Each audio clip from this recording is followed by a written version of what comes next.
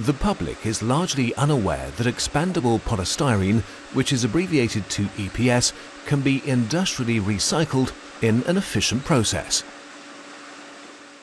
Mostly white EPS components that are used as packaging materials, as well as the often grey insulation boards used in the construction industry, can be recycled by means of various processes. At the start of the loop, EPS is produced from expandable polystyrene beads known in the trade as granulate.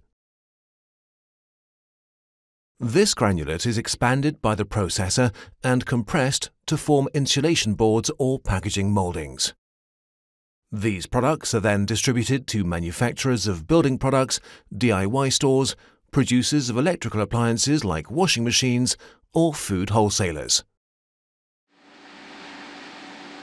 Let's look at packaging first.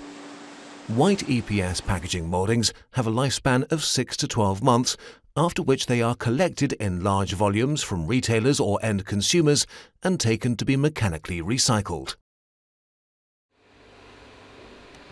In Germany, medium-sized companies have specialized in recycling EPS waste from the packaging and insulation industries. They process the material to manufacture secondary products which then re-enter the economic cycle. Let's move on to the recovery process. The recycling companies collect the EPS waste directly from the customer or waste disposal company using specialist, fuel-efficient trucks known as high-volume vehicles.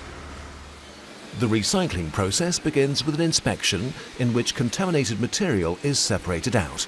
A small amount of EPS made from insulation boards containing the now banned flame retardant HBCD is also still in circulation. This is detected using X-ray fluorescence analysis during the inspection of incoming goods, and acceptance is refused. A conveyor belt moves the clean, high-quality pieces to a further processing stage. When breaking down the EPS moldings, we pre-sort the delivered material manually before it goes through a pre-shredder. It's first cut into palm-sized pieces and then subjected to further grinding and sieving processes. The resulting material, called shred, is widely applicable. It's used as an additive for the plaster and mortar industry, in seat cushions, as a pore-forming agent in brick manufacturing, and as a thermally insulating leveling compound in flooring construction. In addition to loose moldings, recycling companies also receive EPS that has been compressed into solid rods. Unlike moldings, compressed EPS cannot be ground down into beads, but is instead extruded after the shredding process. Simply put, an extruder is like a mincing machine in which the material is reconsolidated under high temperatures and pressure before being forced through a perforated plate. The material is melted down in the extruder, degassed and pushed through a sieve, and then a perforated plate under pressure. Rotating blades then chop it into granules which fall into a water bath to cool before being sieved out. The result of the process is PS Regranulate, the second recycled product made from EPS waste. It has almost the same properties as the original, but is a little darker in color.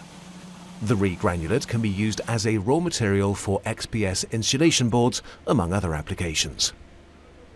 The various loose, recycled products are then delivered to the customer in sacks or often in a pumpable form in the case of EPS shred. As a result, the loop from waste to new customer product is closed. EPS, especially packaging EPS, is highly recyclable and has been for over 20 years. Incredibly, few people are aware of this. Next to other products, EPS shred and regranulate can be used to produce new insulation materials. When it comes to insulation material, particularly from deconstruction, energy recovery is still the most practical solution for used EPS. The sector is working hard to develop recycling processes, especially in this area. The EPS circular economy. Efficient recycling methods already exist for EPS packaging, and efforts to close the loop are being made for EPS insulation materials.